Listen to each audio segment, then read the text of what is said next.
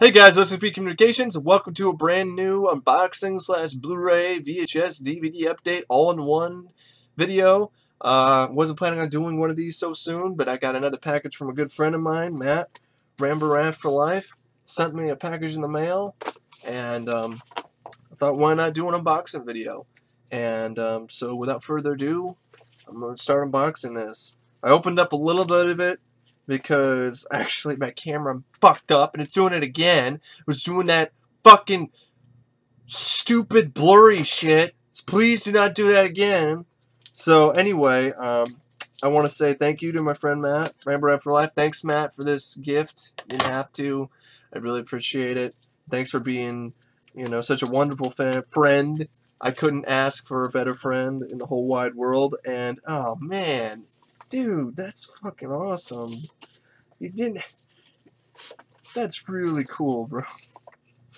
So, he made a copy, I believe. It looks like there's a copy, oh, this is the double we had of Spider-Man Unlimited, the series, which I guess is on one disc. There's like one disc here, but unless there was a missing disc, because all I see is one disc in here. He'll probably know more than me, but Spider-Man Unlimited, the complete series. I haven't seen this show in forever. I remember watching like the first 2 episodes, and then I don't remember much after that. I know that this is a series that ended on a cliffhanger, so people were fans of it. Never got to see the end.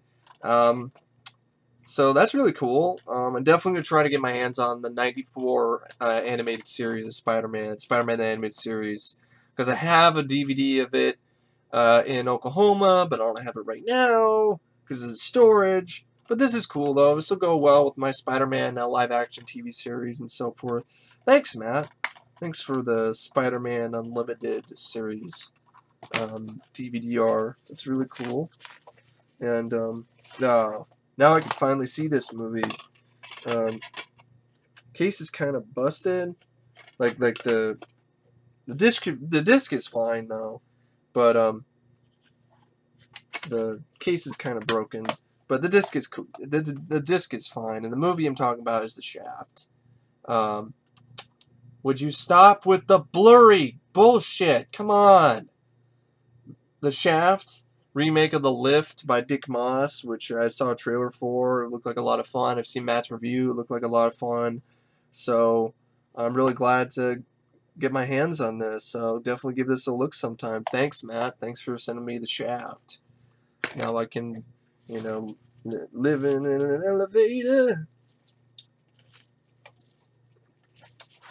Ooh, Death Spa. That's really cool. Thanks, man. Death Spa. So I could finally see this movie. I made fun of this movie a lot. It was like an in-joke because I know the alternate title is Witch Bitch.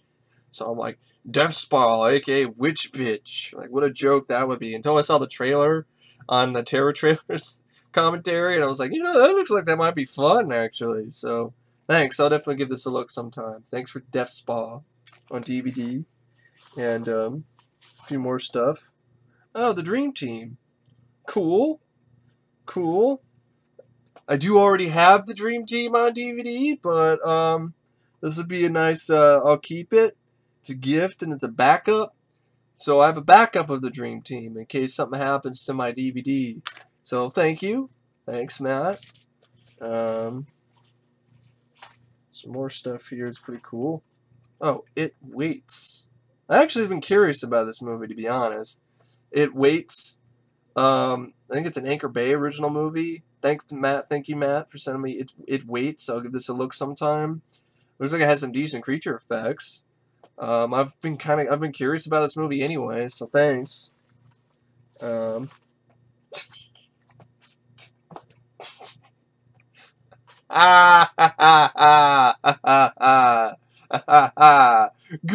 4. I do have Ghoulies 1 and 2 on DVD. I also have Ghoulies 3 because I have the pack, the multi-pack that has Ghoulies 3 in it. So now I have all the Ghoulies movies on DVD. Thanks, Matt. Really, seriously, thanks. Now I have them all on DVD, so I can get rid of my VHS of that. Corn? What the fuck is this? some PG-13 movie called Corn. What the fuck is corn? I don't know what the fuck this... Corn? I guess I'll find that out someday. Corn? Dark Wolf. Fucking Dark Wolf. Thank you, Matt, for Dark Wolf. A dumbass movie, but thanks. No, I'm done. It's alright. Oh, cool. So he sent me the DVD R's of Minefield and Blast. So I can give those a look. I do have Blast on VHS. Blast is the movie with Lyndon Ashby. Minefield, Michael Ironside. I was curious about it. It didn't sound like much at all, but yeah, thanks, man. This is a really good amount of... This is really cool. Thanks, man. There's a lot of cool flicks here. Anyway, thank you for the... Thanks for all these DVDs, Matt. Appreciate it. Thanks for being a good friend. Probably saw an awkward edit there. I had to cut some footage out. Got interrupted. Anyway, here's another package I got in the mail. I think I know what this is. So, yeah. From overseas, Remo Williams, The Adventure Begins. This is the Blu Ray from Arrow Video. Yeah, I know, it sucks for people who don't have a region-free Blu-ray player. Because, you know, this is the only way you can see the film in widescreen and the way it was originally intended, and also has a lot of features on it. So it's like the ultimate, you know, Blu-ray for fans of Remo Williams. So people like my friend Matt, you know, there's no point in buying it because it'd just be a fucking paperweight. So I can still be mad even though I do have it now and I can watch it. And I can enjoy the features and enjoy the film, which I do enjoy. I really do enjoy Remo Williams, The Adventure Begins. Well, you know, but it's still bullshit. The people who don't have a region-free Blu-ray player can't enjoy the film because of stupid region locking, which is retarded. But anyway, I'll open it. I'll open the case. And take the Blu-ray out of the plastic because I'm not going to keep it in mint condition. Oh my god, mint condition! I have my Blu-ray of Remo Williams is unopened. Bullshit. This isn't an action figure. We don't need to start carding fucking Blu-rays. I hope we do not get to that point where we're starting to card Blu-rays like they're comic books or action figures. That would be a sad, sad, sad day. So, yeah, Remo Williams, The Adventure Begins. It's actually pretty quick shipping from overseas. Took a week or two or whatever. This cover art's okay. It's okay. But I'm glad they have the original cover art that I can flip because the original cover art's so much better. So I'm flipping it. Nothing against the new cover art. It's okay, but I definitely prefer the original poster cover art for the film. And I like that. Arrow Video is pretty much like Scream Factory or Shout Factory, but overseas. It's the UK's version of Shout Factory, pretty much. Even some of Shout Factory's titles, Arrow Video has released. Like for example,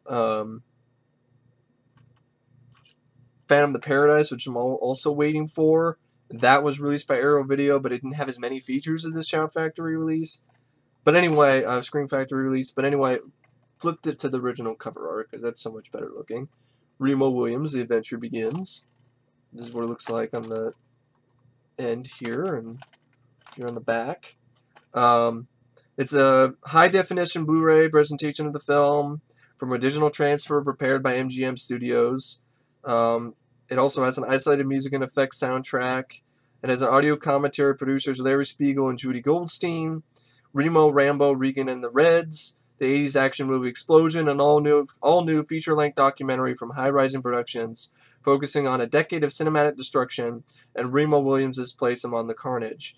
It includes new interviews with genre expert Bay Logan, Remo producers Larry Spiegel and Judy Goldstein, celebrated directors Sam Furstenberg from American Ninja and Mark L. Lester, who directed Commando, producers Don Borchers, who produced Angel, and Garrick Dion, who produced Drive, and filmmaker and scholar Howard S. Berger and Professor Susan Jeffords, author of Hard Bodies, Hollywood Masculinity in the Reagan Era. And then you have When East Met West, Joel Grey reflects on his turn as twin. Changing Faces, makeup expert Carl Fullerton discusses his Oscar-nominated work on what Remo Williams' adventure begins. Notes for a Nobleman, composer Greg Safan talks about his classic score. Theatrical trailer, reversible sleeve, blah, blah, blah, blah, and this collectible booklet. This is what the actual Blu-ray looks like of Remo Williams' The Adventure Begins. And then you have this booklet, and it has like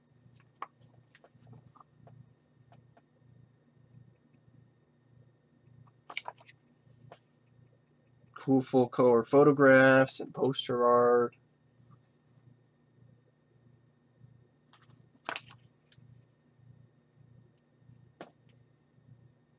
That's pretty much talking about a little bit of behind the scenes of the movie and so forth. See, having this is kind of bittersweet. It really is. The best way to describe having this is bittersweet. Same kind of way I felt about, Streets of Fire. It's bittersweet because the rest of my friends, Matt and Effrey especially, they really enjoy this movie, but they don't have a region-free Blu-ray player, so they can't enjoy this. So they can't even buy this, or they could, but they would be completely useless.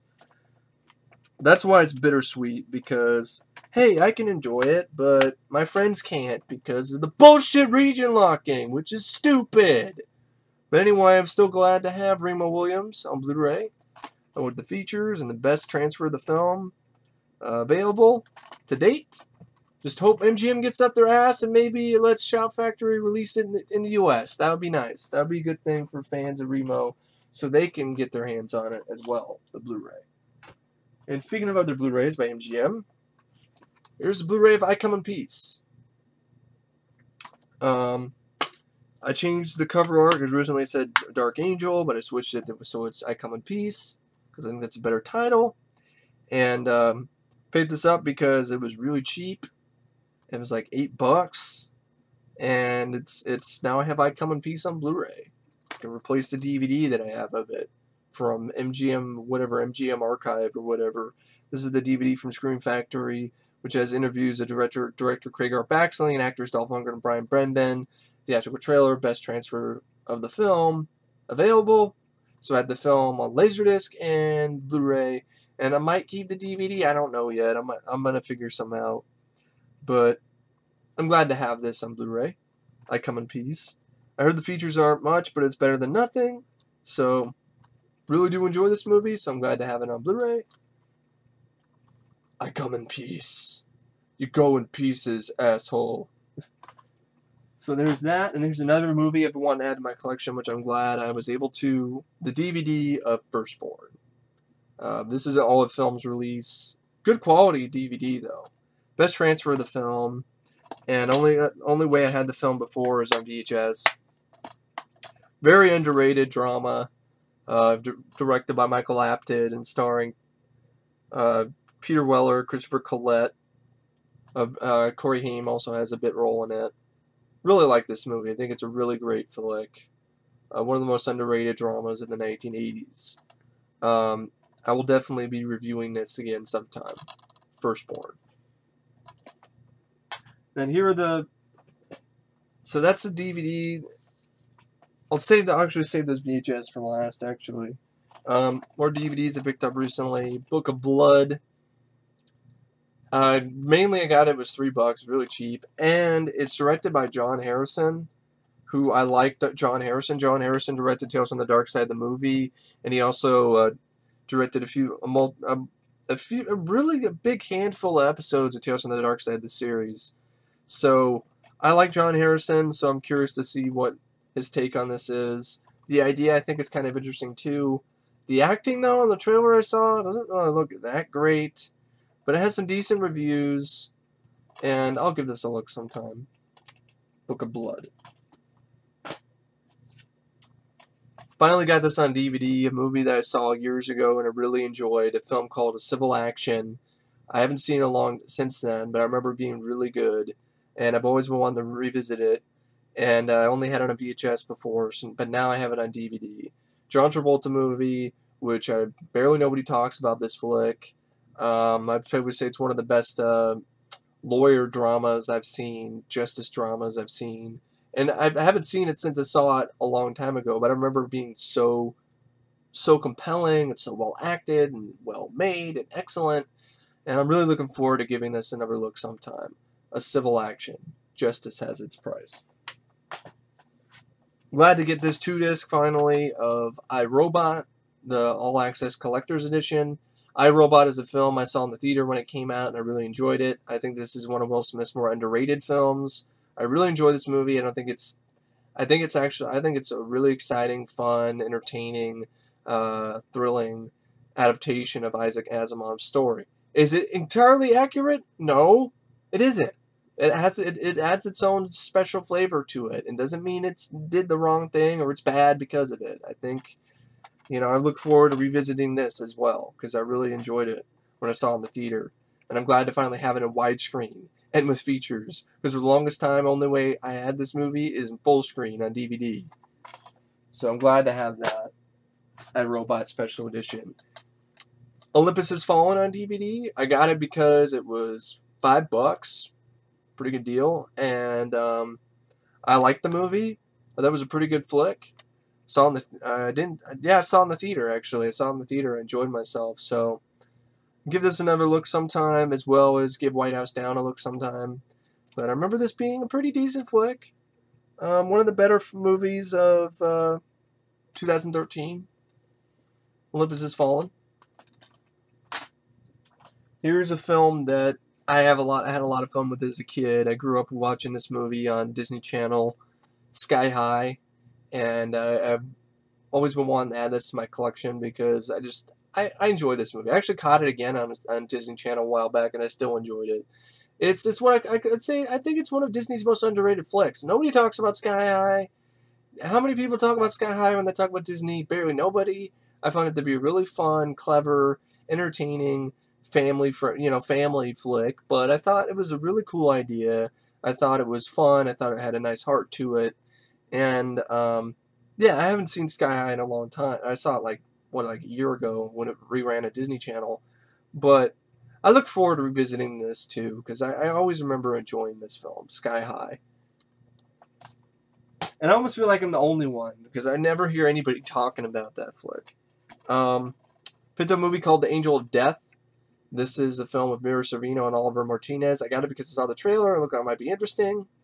And definitely give this a look sometime, because it's a film that sparked my curiosity. Got this because it was like $2. Noobs. Mainly, it's a video game comedy. I think I might do a double feature with this and Fanboys. And, I mean, I have a feeling I'll definitely like The Wizard a lot more than Noobs. But, as you can see, that's that movie it is. It's probably a piece of shit. But I'm curious about it, though. I am, because of the whole video game competition angle.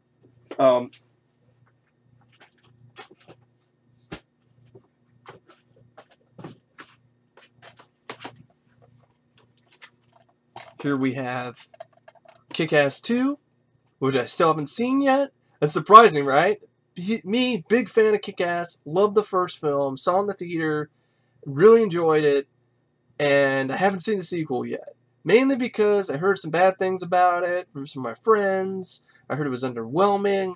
I heard it wasn't that great, and so I didn't really bother. And I think I was a point in time where I didn't have money to go see it in the theater. So, but now I have it on DVD, and I will definitely give this a look sometime. I'll revisit the first film, and I'll give this a watch. So, Kick-Ass 2. Then these two Steve Martin films that I enjoy. The Jerk. I wanted to revisit that one. And a special edition, which I never even knew existed, of Parenthood, which I really do enjoy this film. This is one of my favorite Steve Martin movies. And this cover art is horrible. Steve Martin looks absolutely terrifying on this cover. Some really shitty Photoshop. This has a couple features on it. Art imitating life. Academy Award winning director Ron Howard takes you behind the scenes as he and the crew reminisce about how their own lives affected the film. And then Family Reunion. Casting director Jane Jenkins shares a personal on-set stories about an incredible ensemble of actors. And I think for the longest time, too, it wasn't even in widescreen. It was like a full screen release or some crap. The Universal was pulling again. I don't remember exactly. But I always remember really enjoying this movie. I like Parenthood. And a movie I've been curious about checking out called Running on Empty with the River Phoenix and Judd Hirsch. The plot itself is what made me curious about it. After anti-war activists Annie and Arthur Pope, Christine Lottie, and Judd Hirsch blew up a napalm lab in 1971, they became lifelong fugitives. They and their children have stayed just one step ahead of the law, running from state to state, job to job, and identity to identity. But now elder son Danny, played by River Phoenix, wants to stop running from a past not his. And to do so, he might never see his On the Lam family again. It's also directed by Sidney Lumet, who's a really talented director. And yeah, the idea of a family on the run for some kind of bullshit charge is... And this might be interesting drama. So, Running on Empty. And then I got... These I actually got a while back.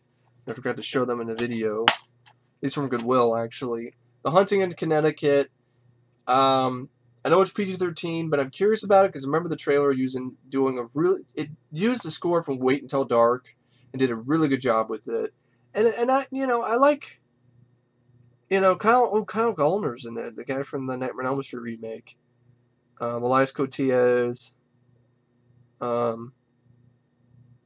thought Virginia Madsen. Virginia Madsen is in this. And, I don't know, it looked like it might be a decent PG-13 ghost story, so I'll give that a look sometime. And then maybe watch Hunting in Connecticut 2, Ghost of Georgia. Fucking Ghost of Georgia. And American Hunting. Curious about this one, too. I know I've never seen it before. I know it's got Donald Sutherland in it. So, An American Hunting. Both movies that are supposedly based on a true story from Lionsgate. They have haunting in the title. And then, this is a good deal. $3 for the special edition of The Abyss. The 2-disc special edition of The Abyss, which is one of my all-time favorite films. I love The Abyss. I've always loved The Abyss. I love both versions. I love the theatrical version. I love the special edition. To be honest, I'd probably say I like the special edition a little bit more because it explains a little bit more things. I think this is one of James Cameron's most underrated films. I think this kicks the shit out of Avatar. I think this kicks the shit out of Titanic. Is it better than Terminator? I think it's on par with the Terminator, for me personally. And I think it's on par with T2. I'd probably say I like this more than T2. I know, shocker, whoa. I'd probably say I like this more than True Lies.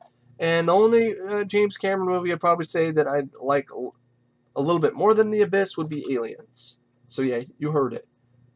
The Abyss is my second favorite James Cameron movie. This is one of the first James Cameron movies I saw when I was a kid. I really enjoyed it. I was really sucked in by this amazing world that he created with this amazing special effects that is something to this day are absolutely spectacular. I would love... This deserves a Blu Ray. Why the hell is this not on Blu Ray yet? This deserves a Steelbook, whatever, Blu Ray, 2-disc Blu Ray special edition with new interviews of the cast, deleted scenes, whatever, and all the features that are on this, which are good. I mean, the 60-minute documentary, Under Pressure, Making the Abyss, is really a great documentary. I think it's a really wonderful documentary. Yes, it's not in the right aspect ratio, which is one of the problems with the Abyss on DVD. But if you're going to get a DVD of The Abyss, get this 2-disc special edition.